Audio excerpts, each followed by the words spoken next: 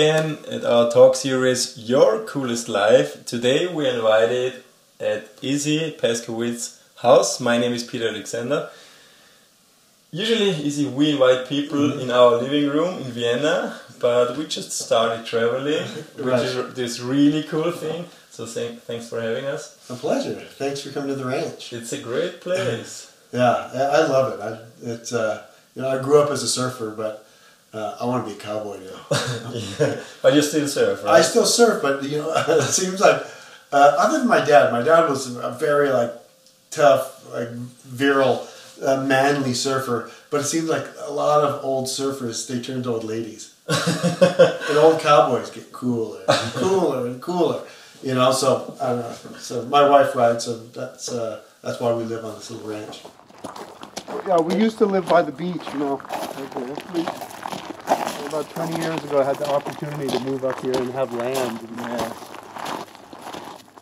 But this guy is kind of a surf legend in California, or probably in the whole world. Growing up in a huge family with 7 brothers and 1 sister. Yeah. Winning a lot of titles too, right? We got the championship trophy right here. The Coke Classic. Yeah, that was a pretty cool event in Australia because in Australia surfing is as popular as football is here. So when I go into the bank to cash a check, everybody knew who I was. I didn't need ID.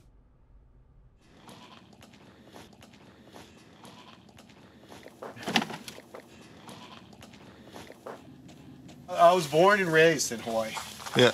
Born and raised in Hawaii. My brothers and I. But before that, my father, born in Texas, but he moved to Hawaii when there wasn't airplanes. He took a steamship from LA to Hawaii and just fell in love with surfing. And after the war, became a doctor. And he passed away a few years ago at 93. But he was an older father. Had such a love for surfing. Mark Cuban did a documentary on him called Surfwise. We know. Hey, he didn't finish, Daniel. You grew up with 7 brothers, 1 sister, which is already a story, but you grew up in a campervan. Yeah. You want to tell us more about this? Yeah, that was just normal to us. That was the way we lived. You knew everyone around us, and they had homes to go to. So we're a little envious of it, but the sacrifice was the things that we got into, the trouble we got into every day as young kids. I mean, we'd wake up and then we'd just be gone, and we'd come back in the evening. Was incredible, and those memories and those adventures that we took were just like Tom Sawyer or some young adventurer, turn of the century, because we just had no supervision whatsoever at such a young age. But around it also was the love of a father and a mother to their family, to their sons and daughter. And my dad just wanted everyone close. And you can get really close if you stick everybody in a camper that sleeps 4, but you got 12 people in there. It was quite an interesting, different life, the way I grew up. But I have an interesting and different son. So, having him, son with autism, I was set up for it. I lived a weird, different life, and Daniela and I were living the dream. A pro surfer and sponsored by all these companies and traveling around the world and winning contests and being good at it. And then Isaiah comes after our daughter Ella, and I'm just like, holy fuck! Now what? The game over. I mean, how do we live? How do we survive? How do we deal with this child that we have no idea what autism is about? Isaiah went to school today, right? Yes. And he had a good day at school. Yes. And what do you have for lunch? They have fried chicken and macaroni and cheese. Fried chicken and macaroni and cheese. And then what do you have on your socks? Beer socks. Beer socks. Great. Okay. And there was, you know, that lack of connection, that disappointment, that heartbreak, the denial, the dark place you go to when you just can't deal with it. And then, I took him surfing, which is like right under my nose. And he liked it, and it made him feel good, and his behavior was a little better. And just one thing led to another, and we created Surface Healing out of that connection I wanted to have with my son in surfing. So it didn't matter that he was, he wasn't a good surfer. It just mattered being in the water. It just mattered, that moment together.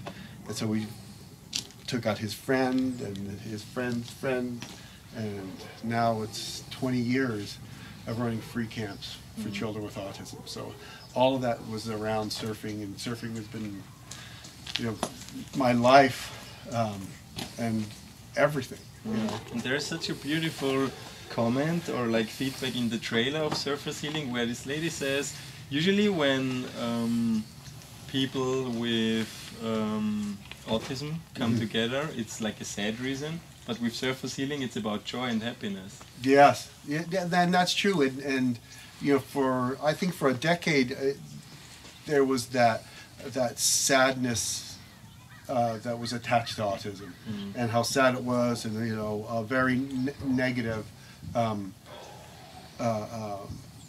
approach to the acceptance of it.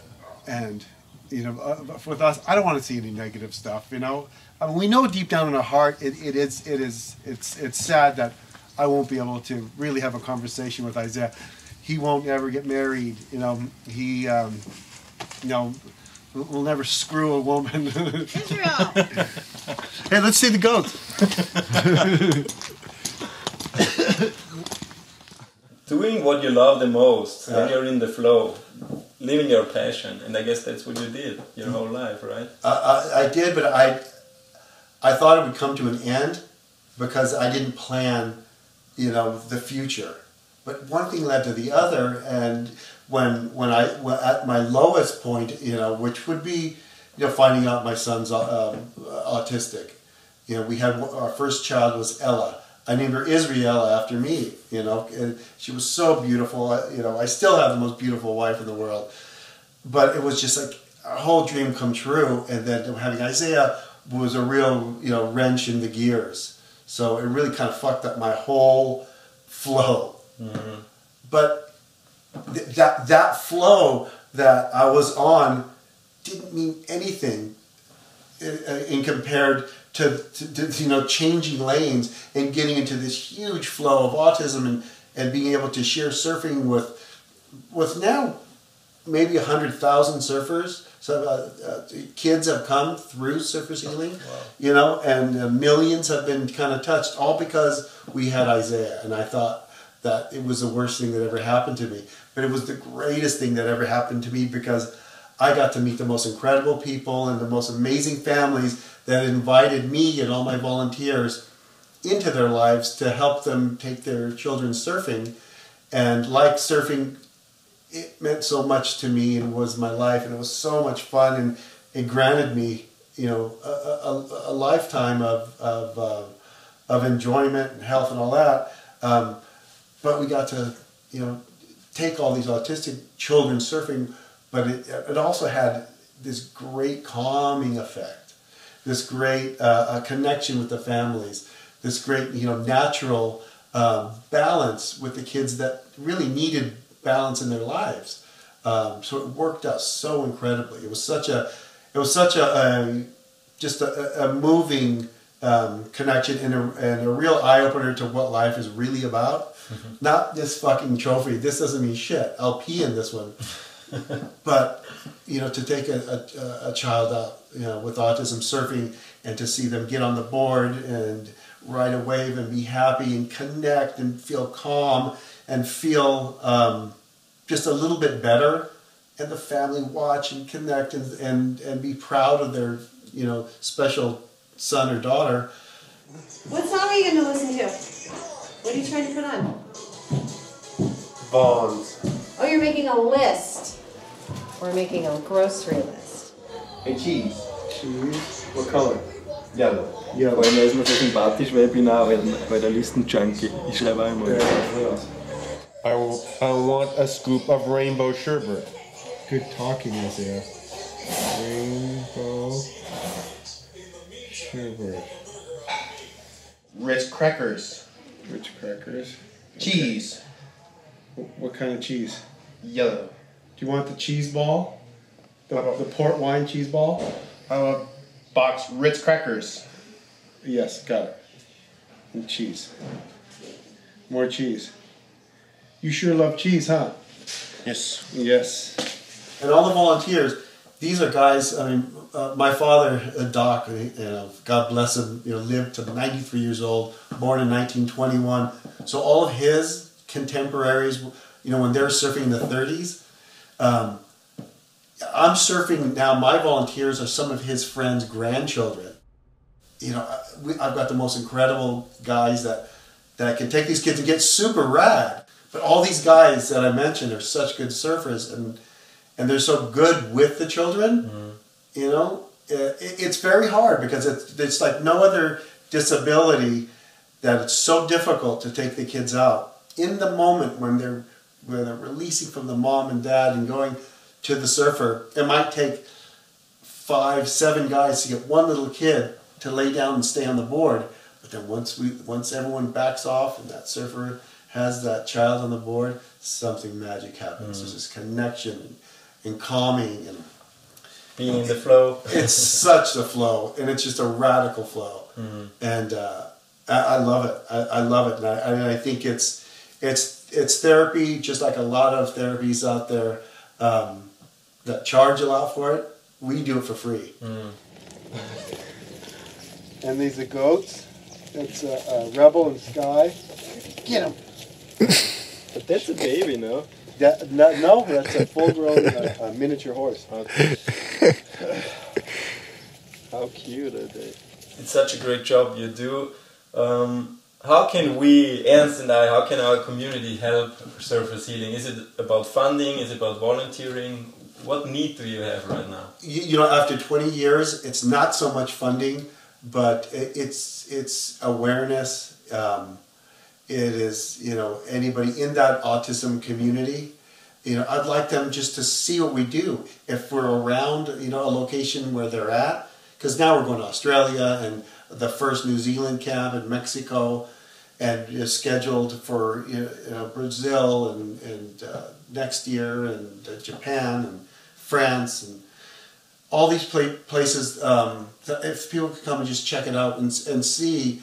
A special child, especially with autism. We focus on autism because it's prevalent and it's an epidemic, and it's growing, right? When that beautiful boy out there, Isaiah, was born, autism was 1 in 10,000, and now it's 1 in under 50. So those odds are horrible. So something's. He heard you. Something's got to. I saw a guy coming over. Something's got to. But that's Or if you make you a ship. What's that? When they make a ship. Well, come here. Say, join us. Sit down for a second. We're having talking time. I'd say, what do you think of surface healing? Surface healing. Do you have fun? Yes. Do you like being in the ocean? Yes. How does the water make you feel? Happy. And when you're on the wave, how does the wave make you feel? Happy. Do you have friends that you go to the beach and do surface healing? Yes. And Isaiah goes to surface healing. Where do you go? Campervan on the bay. Oh, we go to Campland in San Diego. Where else are we going to go? Are you going to come with Daddy to Florida this year? Florida. And then go Hawaii? Yes. Yes. Yes. Because Isaiah's the boss of surface healing. Okay? Yes. Okay, I'll come right in. I'll see you in a little bit. Do we make taco ground beef? Do we want to make a ship? We want to make a ship with the ground beef. You want to sculpt a meat ship out of the ground beef. Spanish galleon. To sculpt a Spanish galleon out of ground beef. Mayflower. You want a ground beef Mayflower? Yes. I don't know. That sounds pretty hard. Yes. But that's what you want to do. So you want to make the beef and then cook it? Make a ground beef ship spinach guy Mayflower. Okay, I'll help. I'll do it. And 3 masts and 2 smokestacks. 3 masts and 1 smokestack? 2 smokestacks. 2 smokestacks, okay. The bow and the stern. Okay, the bow and the stern. And the sim. And the sim. And the jib. And the jib? Yes. Okay. Done deal. Alright, bye Isaiah. Thanks for joining. Bye, Isaiah. Bye, Isaiah. That's Isaiah. Oh, you got 2 Gatorades. Yeah, sorry. Sorry. It's cool to share that, especially sharing the hope, with other parents that have young kids, because he's kind of old in the whole autism kind of generation. So there's going to be, thousands of adults with autism that are growing up, and it's nice to be where we're at now, to give young parents hope that it's bad. Yeah, I get it, but you can have a life, you can have a family, and it's gonna get worse, but then it's gonna get better. I mean, and he's kind of calmed down, and you see he tries to communicate the best he can, but he's happy, and that's all we want out of life. Yeah, sure. That's the main goal for everybody. Right? Did he kind of change your point of view to life somehow? Did you? I'm not the man I was. Yeah. And when I won this trophy, that was important to me, and that was the most important thing in the world. You're winning the contest, beating 100 other guys. It's not that important, just family and connecting, and the joy, and the little things, the simple things in life. He has allowed me to see. We stayed at an Airbnb. Oh, yeah? Yeah, Where? for a few days in In San San Diego. Diego? Yeah, at Pacific Beach. Yes. And he was so Californian, Yeah. like having these 5-6 surfboards all over the apartment, Yeah. and like spending every 3 minutes on the waves. Yeah. Yeah, he See, just loves it. Pacific Beach is nice. We run the surf camp right down Garnett, Yeah, the boulevard. Yeah. Garnett, right there. That's where my father, that's where he learned to surf. yeah. And Right- yesterday right we've down the seen street. Surfwise again, and there are some scenes shot at Pacific Beach, I guess. Yes, Yeah. yeah. I love that area. That's where he, There's at Tourmaline, there's a little placard in memory of his dad. yeah, At they're the really beach. cool. Okay. Yeah. Wow. All right, let's go up. Yeah, I don't know. Here, jump on the back. My dream is to found a school, but a different school, because you need to spend time learning stuff you would never need and you're not really interested in. And I feel your story and your family story is such a good example how you can just learn by doing. And your father said, Stanford, like this is knowledge, but life, this is wisdom, and this is how you want to learn. Correct. And to your point exactly, every one of the brothers made a living at what they were good at, naturally. Yeah. Without any pushing, without any like real saying, as my father telling you, well, you have to be an engineer, you have to be a plumber, you have to be a doctor. Well, nobody's going to be a doctor in our family, but that, just the natural talents, he kind of just quietly, honed.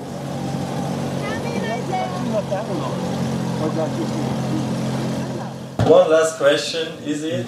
Yes. At least I feel, or we feel, you have lived like the American dream. Is there another dream for future, for you, for your family? I don't know if I lived the American dream. I definitely lived the human dream, and feeling, connected. In my case, with the less fortunate, even with any special child, I'm just so drawn to them, and in public I have to go up and say hi and talk and be a part of that, because that's who I am now. But it seems like it's been only half, of my life. and you know, the next half, I think it'll be more with autism. It'll be more with adults with autism. It'll have maybe a school or something like you're talking about, but just specifically for adults with autism, a place where Isaiah can work. So now that's our next goal, because we get more press than like any autism group, I think, in the world, because it's so transparent and beautiful to watch, you know, a child that is freaking out on the beach and paddle out, and then you see him ride this wave and this joy and this incredible connection. I mean, it just gives parents so much hope, and it works. It really works on a clinical and physiological level, that it makes a difference. Thanks, Izzy. My pleasure, brother. For your time. Thank you. For having us in your home. Appreciate it. See you next time. Aloha.